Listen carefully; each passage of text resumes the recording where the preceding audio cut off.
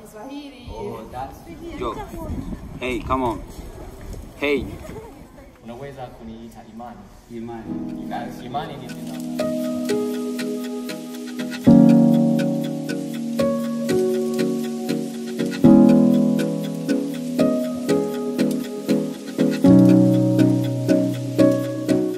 Hello my people, how you doing? Before anything, I just want you to like and share this video because this is the best video I have ever made. Guess what? Today I visited one of the best university here in Africa, the University of Dar es Salaam here in Tanzania.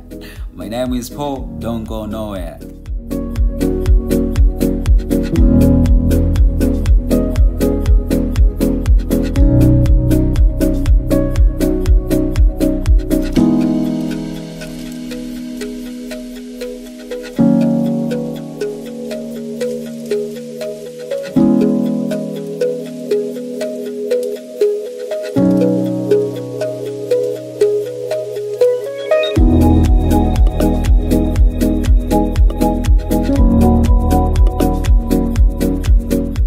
University of Dar es Salaam is the oldest and the premier public university in Tanzania.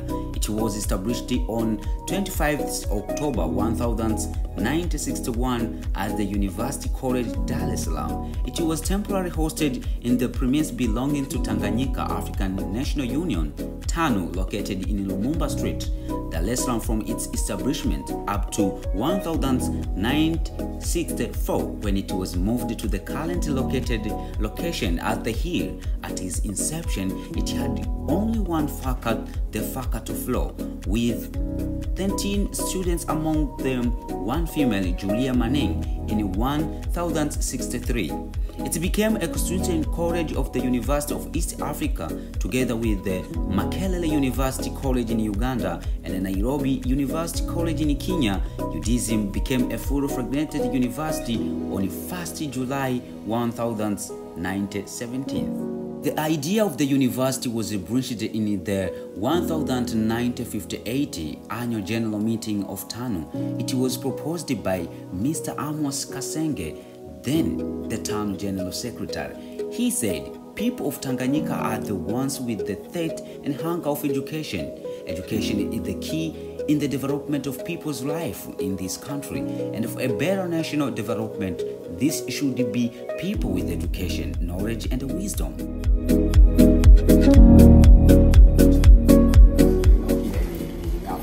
Well, East Africa, I know a lot about Kenya, Tanzania, and Uganda. In the East Africa, about Guinea. I don't really know how to pronounce it in English, but I know it in Chinese because I am Chinese. Okay. And about Egypt, and the Southern Sudan. Okay. And Sudan, etc. That's good. Okay. And how many cities do you know here in Tanzania? In Tanzania.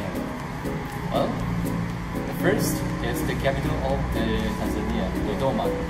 And here, Dar es Salaam, Arusha, Bagamoyo, na Tengo, Yukuna Tengo, Olinda. Oh, that's good. And Zanzibar. That's good. Then can you mention like at least 5 words of Swahili that you know? Hakuna Matata. Hakuna Matata. That's Volleyball. Habari za siku. Habari za jioni. Habari za usiku. That's beautiful. And what's your name? Unaweza kuniita Imani. Imani ni jina langu la Kiswahili. Like Kiswahili. That's beautiful. Okay, thank you so much. My name is Paul. Hey, nice to meet you. Yeah, welcome to Swahili Nation. Like Egypt, Tanzania, Kenya, South Sudan, South Africa, Central Africa, Nigeria, like many countries like Botswana, and let me think about Somalia, Ethiopia, the DRC, and Congo, and so on. That's good. How have you been long here in Tanzania? Just several days. Several days. Okay. So do you know some Swahili words like Yeah, I know some because mimi ni mwanafunzi wa Kiswahili. Oh, that's beautiful. Nimesomea Kiswahili kwa miaka 3 nchini China na sasa niko University of Dar es Salaam kuchimba Kiswahili kwa miezi 4. Vizuri sana. So, unaitwa nani jina lako? Jina langu la Kiswahili ni Almasi. Almasi. It means diamond. Diamond. Yeah. That's beautiful. My name is Paul. Nice to meet you, Paul. Thank you so much. Nafurahi kukutana nawe. Thank you so much. Na mimi pia nafurahi sana. Asante sana. Mwalimu Julius Kambarage Nyerere, TANU chairman, requested people to join the effort of establishing a university to avoid depending on foreign universities, which were very expensive and had different ideologies.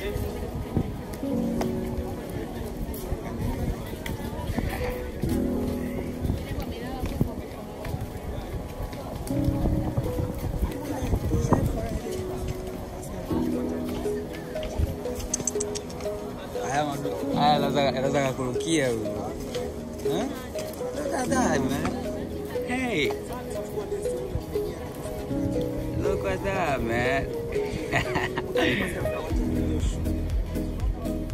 Look at that, man.